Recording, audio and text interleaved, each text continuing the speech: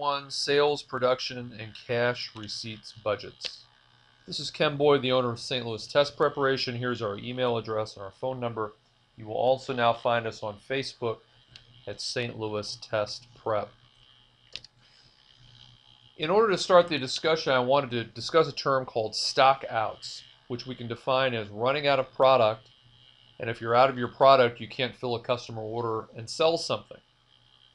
Here's when it becomes an issue. When it's the beginning of a new month and we're just starting production and we don't have any inventory from the prior month. So if somebody comes in our front door on the first of the month and wants to buy something, we may be out of stock.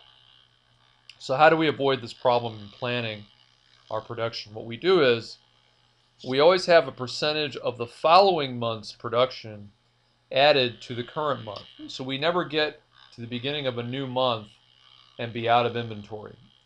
The whole point of this is we don't want to lose a sale. So I've jumped over to the production budget and we have an example here. Here's our question. To guard against stockouts, Acme Company requires that 20% of next month's sales be on hand at the end of each month. Given the budgeted sales in units, which is this line, how much would Acme need to produce each month? And this is how I'd suggest that you set up the question. Let's start with June. We have budgeted sales in units, and then we have a desired ending inventory. And it said in the question up here that 20% of next month's sales should be on hand at the end of the current month. So since 40,000 is our planned production for next month, July, 20% of that, 20% of 40,000 or 8,000 should be the ending inventory we want in number of units. So we add those two up and we get 38,000. Let's go to July. Planned production of 40. This time our desired ending inventory is 20% of the August production, which is 60,000. So 20% of that number is 12,000. But now we subtract off the beginning inventory, the inventory that we're starting July with, because those are units that we don't have to produce. So let's subtract that off, and that was the ending inventory from June becomes the beginning inventory from July. The ending inventory from July becomes the beginning inventory for August. And you can see how this flows. Ending inventory becomes beginning, ending inventory becomes beginning, and so on. So the formula for our units to be started is the 40,000 budgeted units, budgeted production, plus the ending inventory we want, less any beginning inventory from the prior period. That's why I have in parentheses and italics, prior period ending inventory.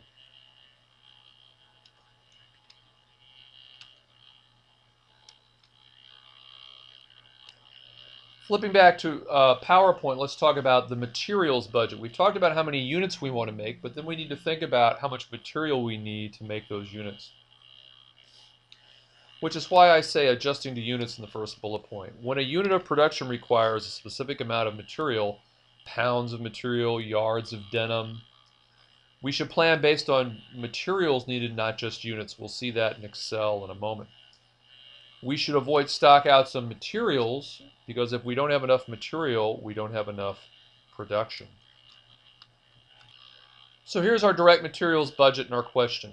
Stewart Bakery needs 4 pounds of flour to produce each of its wedding cakes. A wedding cake is a unit. To avoid the risk of stockouts, Stewart requires that 10% of next quarter's production be on hand at the end of the quarter. So this is by quarter, not by month. Given the budgeted production in units, which is this line here, what would Stewart need to produce each month? So in this case, we're taking units and we're multiplying each of those units by 4 pounds to get the pounds of material that we need for production.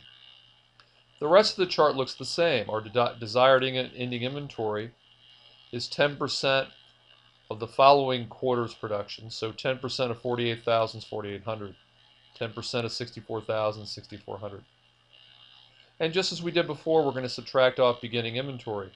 This number in blue I just gave to you, 4,000. And then from there you can see how Ending inventory becomes beginning. Ending inventory second quarter becomes beginning for third, etc. And then our formula is the same. Production needed 40,000, add $4,800 in desired ending inventory, less what we already have. Beginning inventory gets us to units to be started for the particular quarter. The last thing in this video is cash receipts. Let's talk about a budget for that. Credit sales are those sales that are not paid in cash when the product or service is delivered. So as a result, they're receivables. This relates back to our original discussion about the balance sheet. Well, based on experience that we have with customers, business cycles, etc., we can forecast payments on credit sales. That is, when the dollars will come in the door in cash. And again, this relates back to the balance sheet. It relates back to the allowance for doubtful accounts. How much do I expect not to be paid? And bad debt expense. How much do I need to expense because I'm certain that I won't be paid? For example, if the client goes bankrupt, the customer goes bankrupt. So flipping back to Excel, our cash receipts budget. Robert's Catering begins April with a $30,000 account receivable balance. All of Robert's sales are on credit sales. No sales are paid in cash at the time of the transaction. We hand somebody an invoice and they pay us later. Based on experience, Robert expects to collect 70% of the credit sales in the month that you sell something, 25% of the credit sales in the month following, and 5% to be uncollectible, which means no cash inflow. The question is, based on these monthly sales totals, how much will Robert collect for this quarter?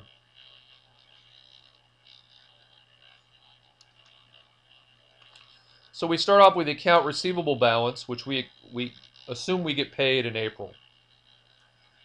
70% of April's sales, or 140,000, is paid in April. 25% of it, 50,000, is paid in May. You can see the same flow for May. 70% in the month of May, 25% in the month following.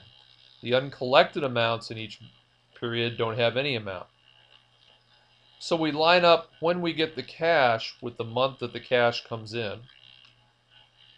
And you can see that we add up the cash collections at the bottom here for a grand total of $905,000.